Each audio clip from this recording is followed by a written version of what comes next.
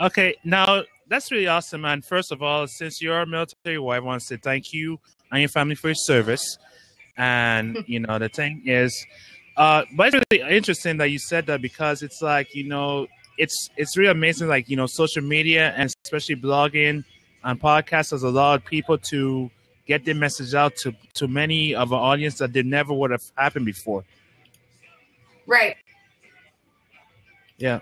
So now this is a question here. So why do you think, like, first of all, how important is social media for yourself and for anyone who's like trying to build a brand per se? Social media is, I think people a lot of times that the first thing they think when they want to start a company or they want to start a business is to build a website, which is fantastic. That's great.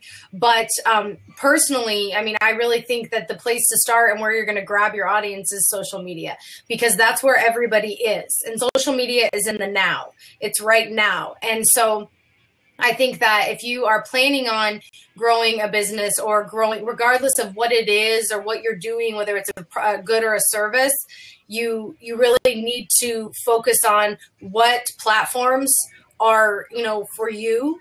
And then I would run with them in terms of that's where you let people know I'm here. This is what I'm doing. And I'm building a website. And while I'm building a website, I'm going to build my customer base on social media, whether that's Facebook or Twitter, Instagram, whatever your platform is, where your target market is, that's where you need to hit it. And for us, like, our target market's military. And so our traffic, to push our traffic over to our website, is on social media, and it's on, Facebook and Instagram and Twitter.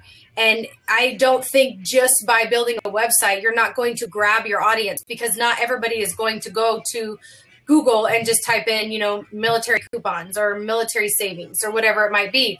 But what are they going to do? They're going to go on Facebook.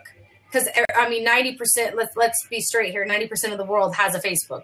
And so it's, if not more. And so they're going to go on Facebook and they're going to search you on Facebook. And you need to start there, because if you want to find anybody, regardless if you're trying to find, the middle schoolers, your target market, your tween, up to, your baby boomers. I mean, everybody's on social media, everybody.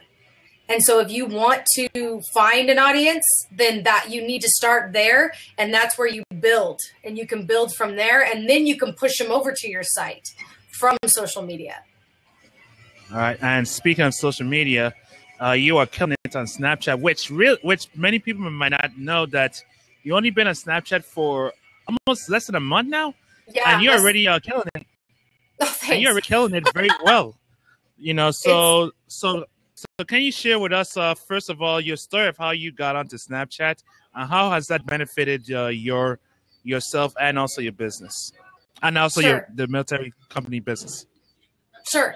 I actually, when I first started with Snapchat, I hated it. I absolutely hated it. I thought it was the most ridiculous, stupid platform I'd ever seen in my life, because I honestly I didn't understand it. I didn't know what was going on. I didn't quite get the whole, 24 hours and the 10-second videos. And I just thought it was ridiculous. So I didn't understand it. Then I went to the social media marketing world in San Diego, and that's where I met Ryan Pena. And he really kind of gave me a nutshell of 30 minutes of this is Snapchat. And so it got, my wires going and got everything in my brain going. And it made me realize, oh, okay, yeah, I think I can do this. And I think I can use this a totally different way, that I could really market, my military savings, but through a different way. And so what I did was I took it from the military lifestyle aspect, and I kind of took it as the Bobbi show of following the military spouse.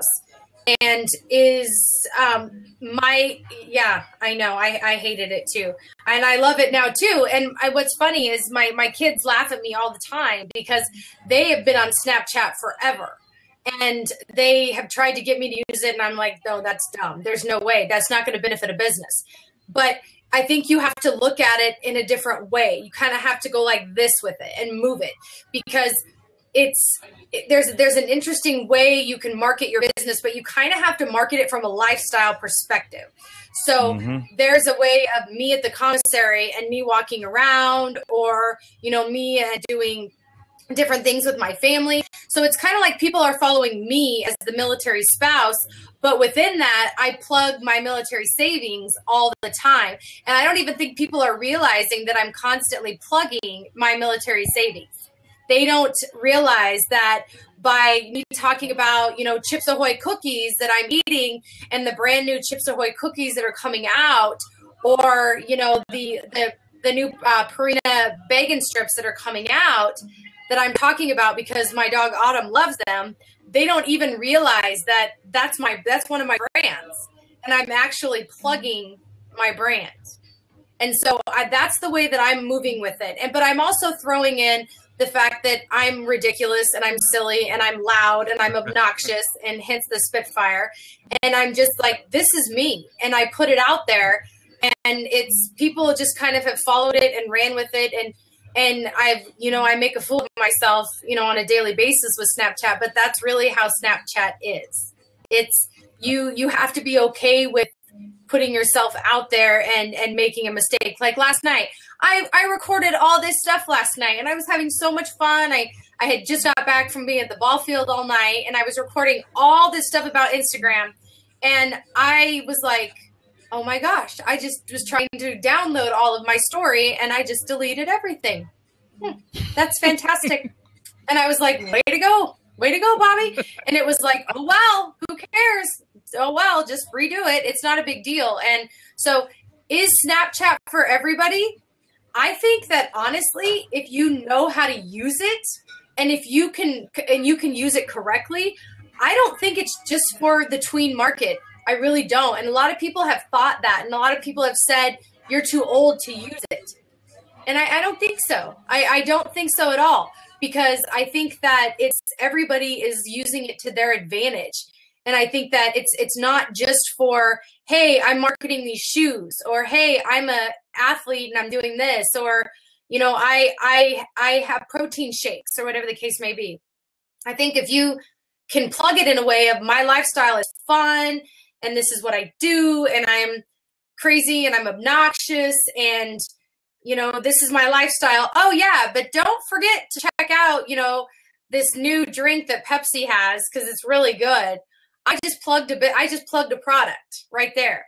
And whether or not people are realizing it, I'm marketing to them constantly while I'm on Snapchat, whether it's through my t-shirt, or whether it's through, you know, different things I have going on. Maybe it's the headband that I'm wearing that you don't even realize I'm doing it, but I'm marketing to you the entire time. And I think that's what people have to do. And and I think that honestly, if people would jump on it in terms of like recruiters, if you're in like the recruiting business, or if you are marketing to college kids, or marketing to people that are trying to go to college, for instance, I would hit it definitely, because they're on there and that's what they're doing. And you really have to figure out how to use it, and you have to figure out where your niche is and how you're going to use it to your advantage.